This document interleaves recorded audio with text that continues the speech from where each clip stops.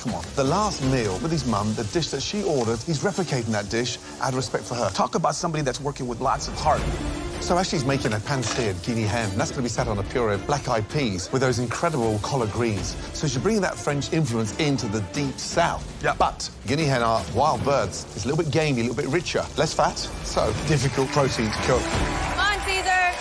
That manic mailman speed. My big worry tonight for the entrees has to be Caesar.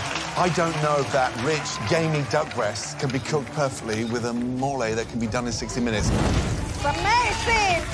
I believe in him. If there's one guy that moves fast enough to get a mole done, it's that crazy local man right there. And that mole right now from here has the right color. I like the consistency. It looks great.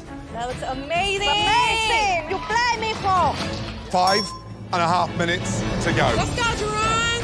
Oh, it looks so good. Woo! Go, Ash! Looks good, Ash. I'm smelling a burning smell, and I'm not sure where it's coming from.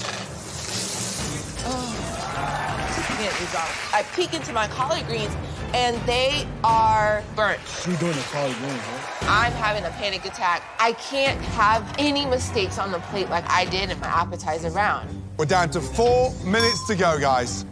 Ashley might be a little behind.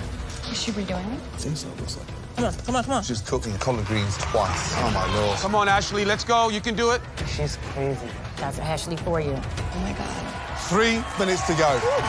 This is it, guys. Start plating. Come on. Plating. Come on, babe. Here we go. Ash, you've got to start plating, don't you? Ashley, come on, girl. I'm coming, I'm coming, I'm coming. Girl, what are you doing? We don't have time for this.